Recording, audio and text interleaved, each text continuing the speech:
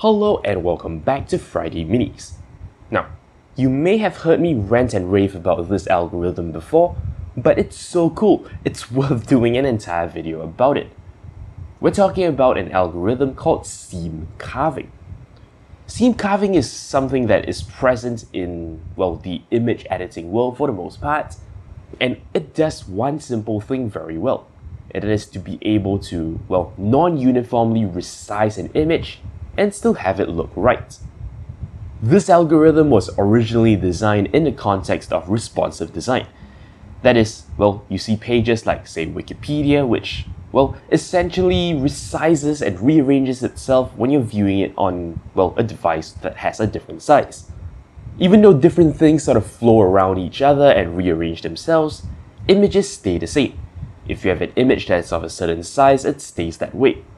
So it was originally proposed that what we can do is we can, use a smart method to rescale an image so that it looks right no matter its aspect ratio. This is huge because essentially what you can do is you can say, well, take a squarish image, stretch it out, and it will still look fine. This is the magic of seam carving. And as it turns out, it's ingenious also because of its simplicity. Here's how this algorithm works. I'm going to explain it in the context of, well, horizontally squishing an image, but you can basically extrapolate from this to the other methods. So here's the idea. If I were to squeeze an image, essentially what I'm trying to do is I'm trying to remove vertical lines from the image. If you were to do it, just naively, then everything gets squished, right? And proportions of things go weird. The idea behind seam carving is that we want to find lines that we can remove that will have a minimal impact on, well, the visual quality of the image. And that is where the notion of seams come into play. Essentially, a seam is a jagged line, right? And in the context of, the kind of operation we want to do, it starts from the top, and it sort of works its way down to the bottom of the image. The idea is that we want to find one such line that has the minimal impact. When we've found that line, we remove it, and the rest of the picture fits back together like a jigsaw puzzle. The magic is in how we find that line, which uses a simple dynamic programming solution. So here's how this works. Start at the top. For the topmost line of pixels, we compute the energy for each pixel. The energy is defined as how different a pixel is from its neighbors. So, well, if we were to look at, say, a wash of blue sky, then the pixels have pretty low energy because all the pixels look similar. Whereas if you're looking at, say, trees, then yeah, the difference is greater. When we go down to the next row of pixels, we do the same calculation, but this time we need to add it to the energy that has been accumulated from above.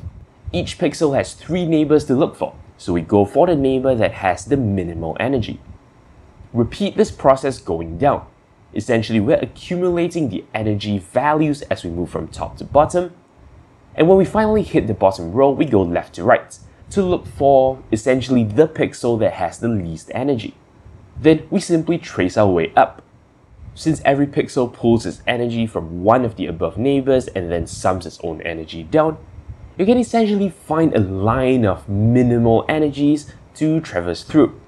That gives you your seam, which you can then remove. The same applies for expanding, right? Essentially, you find a seam of minimal energy and then you duplicate that. If you're going vertically, then you start from the left and you go towards the right. So yeah, a very simple solution to do something that looks pretty amazing. Now, I'm not sure about Photoshop, but you can actually download this for GIMP, which is called Liquid Rescale.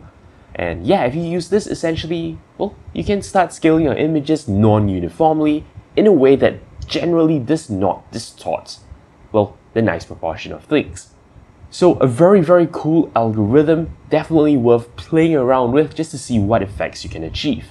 The ability to sort of retarget everything in a picture and still have it look great allows you to basically edit images to your heart's content, right? Sometimes our camera has a fixed aspect ratio and it doesn't really give you the look you want.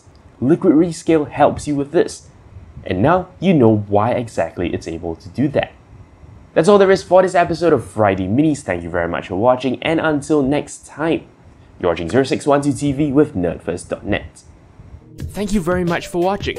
If you like my work and are feeling generous, you can shoot me a one-time donation on PayPal or sign up for a recurring one on Patreon. Of course, you can simply like, comment, and subscribe. You know the deal. For more videos, links to my channel and a related playlist are on screen. Thank you for your support.